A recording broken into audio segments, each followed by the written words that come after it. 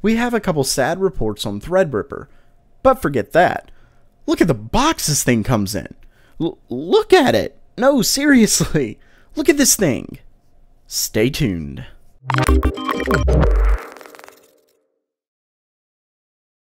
Welcome back to GamerMeld.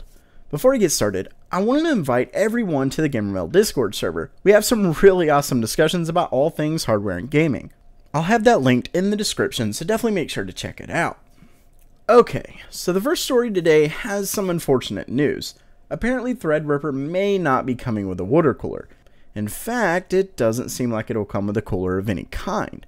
That's not so great for early adopters looking to get the new 12 or 16 core behemoths, because so far, the only cooler that fits the X399 platform that I'm aware of is the newly announced Noctua TR4 coolers. And considering this is pretty much the first AMD HEDT, there is no telling how well it'll sell, so Noctua probably doesn't have the biggest batch upon release. It's this lack of early support that led me to believe an included cooler would probably happen, but according to the same network that reported the initial cooler, they were wrong. Unfortunately, the bad news doesn't stop there, as the same outlet is also reporting that the initially expected pre-orders on July 27th had been cancelled due to the lack of CPUs shipped at launch. And they aren't the only ones hearing Threadripper might not launch with a high number of initial CPUs. Video Cards seems to have heard similar chatter through their channels. Basically, things aren't looking up when it comes to initial release, so if you get a chance to purchase Threadripper and want to, I'd jump on it. And while speaking about Threadripper's release, it at least looks to still be reported as releasing August 10th, though of course that's not confirmed at the moment.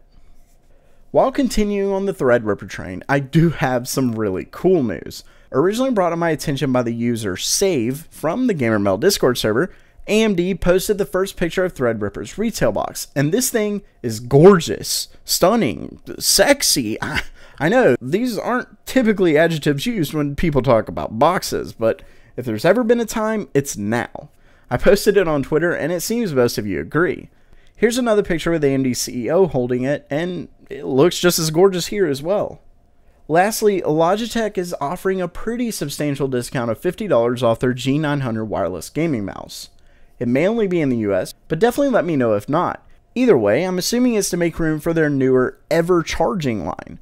But it's still one of the best wireless mouse out there for gaming, so check that affiliate link out in the description below. So that ends it for today's video, and while I know it was a little shorter than usual, what did you think about the news? Bummed Threadripper may not come with a cooler after all, or do you just love the box? Let me know in the comments below. That does it for now. If you liked the video, don't forget to subscribe by clicking on the round icon in the middle. You can check out the most recent video and suggested video to the left. Thanks so much for coming, and as always, have a great day.